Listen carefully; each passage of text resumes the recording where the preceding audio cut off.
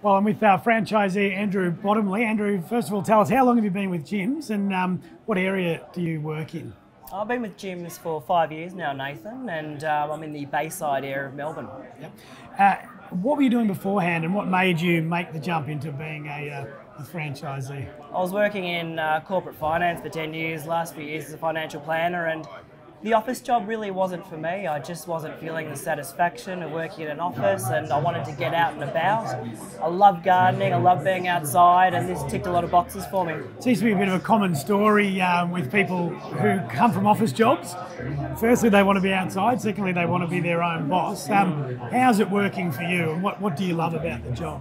I love doing what I'm enjoying, and that's being in gardens. I love moving around, unlike other trades where you might be stuck in one place. You get to move around to different properties, get to see different people, and you know when your next month of work's coming from. You got that regular round, but you also get the surprises along the way of some big jobs that pop up, and I think that's a really good thing, just the variety and flexibility. I can take days off if I need to look after the kids, or I can do extra work to make up for it when I want to. It's a big plus. Yeah, it sounds like a great career option, Andrew. Thanks for your time. Thanks, Nathan. Thanks, mate. Cheers.